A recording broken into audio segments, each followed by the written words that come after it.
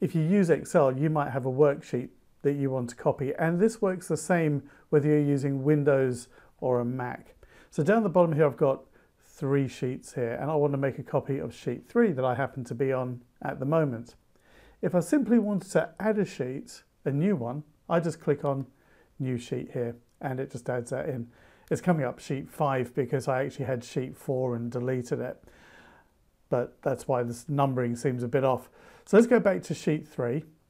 2 ways I can do this. One, I can right click, I can go to move or copy, and the key thing if I'm copying is to click here on this create a copy, tick that box.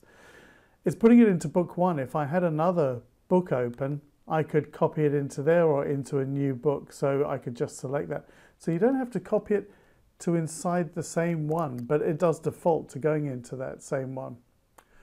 I want to put it before sheet number 5, so directly after sheet 3. So I'm going to click there. So that's putting it before, and it actually says before sheet. I could just move it to the end if I like. All I have to do now is just click on OK, and it makes a copy. Now the other way I can do this is just simply by holding down a key on the keyboard and clicking and dragging.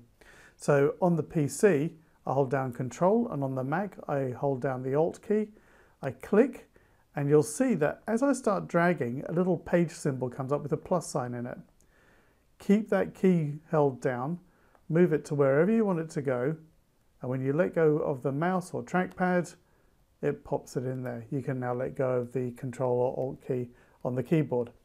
If I didn't have the Control key held down, it would just move it. So if I just click and drag, you see it just moves it.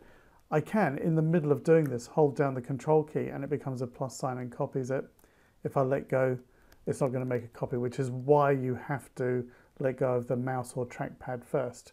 So I'm just going to move it now and just put it over there. So that is how you can make a copy and actually move a worksheet in Excel.